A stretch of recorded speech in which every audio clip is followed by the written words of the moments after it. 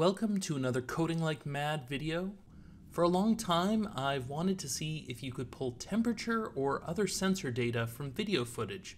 So today I'm going to show you how to do just that using some really basic techniques from image processing. Many thanks go to CodysLab, who produced this video footage, which compares heat capacity of beeswax and paraffin wax. In his video, he concludes that they're about the same, but I can actually see some big differences. If you haven't seen his video yet, I'm linking it below, and I really suggest you go give it a watch. His channel, if you haven't seen it before, is really pretty cool. Even with fewer explosions lately, it's still my favorite YouTube channel. Okay, let's get started. So in a previous video, I talked about how to import video data into MATLAB. If you want to take a look at that, I will put a link right here.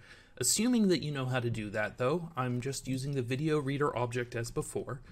So I've got a sample from Cody's video where I have temperature data, and I'm going to specify a specific start time inside the video and an end time. So this is a region of interest within the video. So let's take a look at what that looks like. This is the first frame from this region of interest. And Cody had a clock in the background going during the time lapse, which started at 12 o'clock. Actually, I think that's a really cool way to keep track of time here.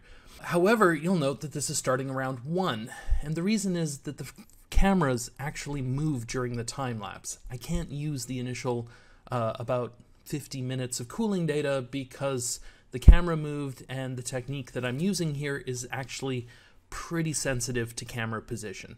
But we have a good, I would say, 6 hours of data, so plenty to work with. You can see there's 3 different temperature sensors here, thermometers.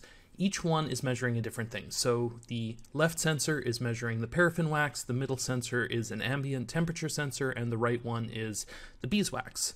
So Cody was trying to figure out, do these have different heat capacities? So what we want to do is extract the raw data from these. I'm going to use the middle sensor for the video just to show you how to do this, and I'll show you data extracted all the way through at the end. I select a region of interest in the image around this central thermometer. And I'm going to pop up this figure here, which shows the first frame, the last frame of the video in that region of interest, and then finally the difference between the two. Obviously the digits are different, but what I'm really trying to figure out here is, did the thermometer move? Had I done this even a few frames earlier or later, you would actually find massive differences. So I've already carefully tuned this to make sure that the thermometer is in the same position at the beginning and end of this camera sequence. So next up, I've popped up this new figure.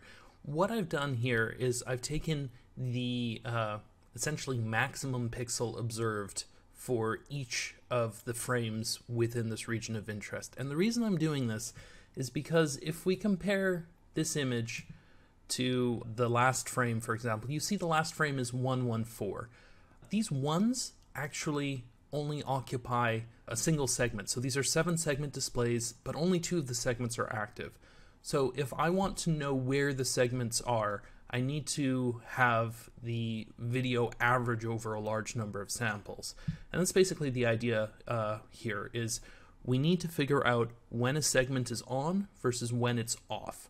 So looking at this average, what we can do is actually select a couple of regions we're interested in. So for example, I can look at the top segment.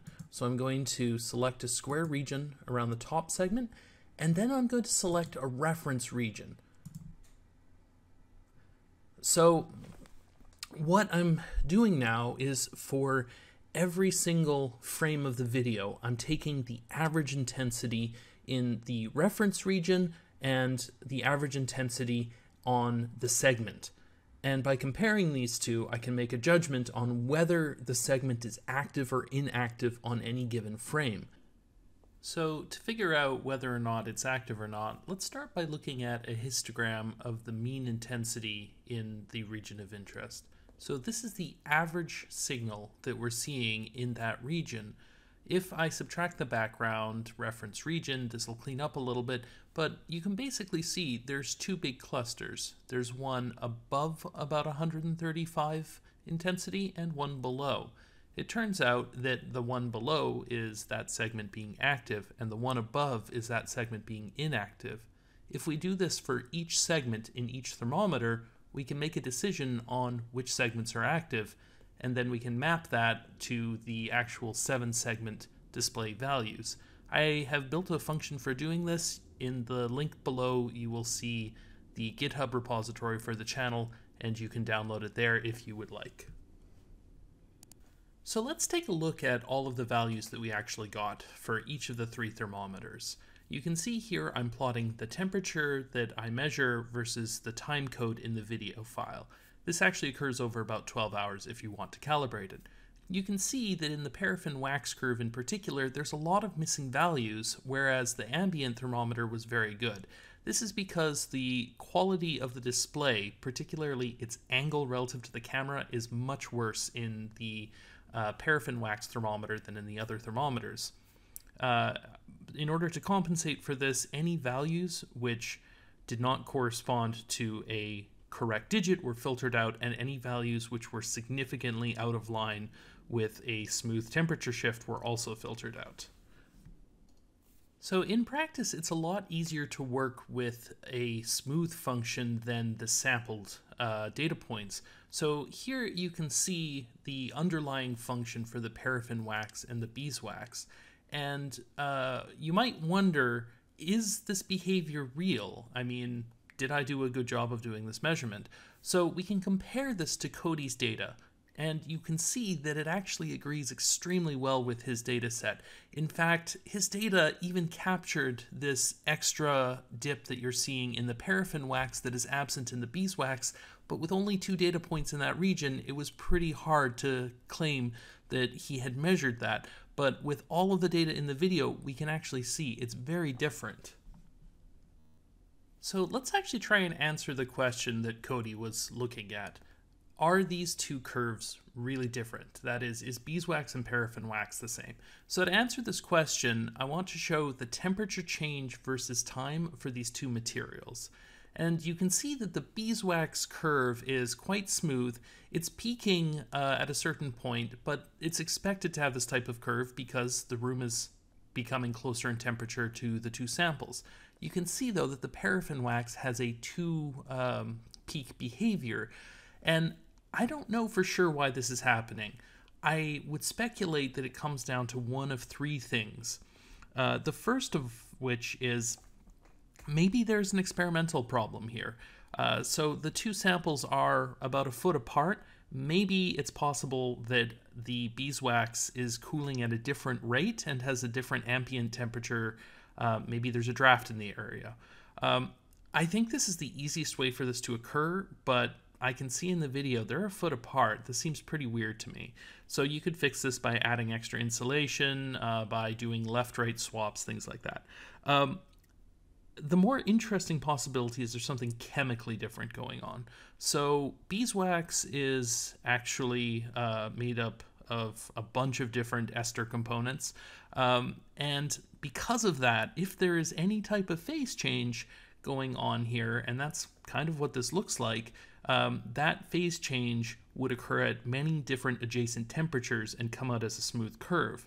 That same phase change, if it occurred in paraffin, would in fact occur exactly once because it's a relatively pure sample. So the paraffin might end up going, for example, through a solid to solid phase change between 2 adjacent crystal states, whereas the beeswax would do that at a wide range of temperatures, if at all.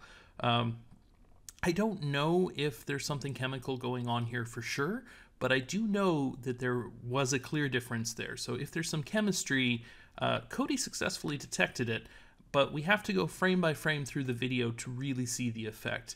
I'm curious what you think. Do you think that there was a real chemical difference here? Do you think this was experimental error?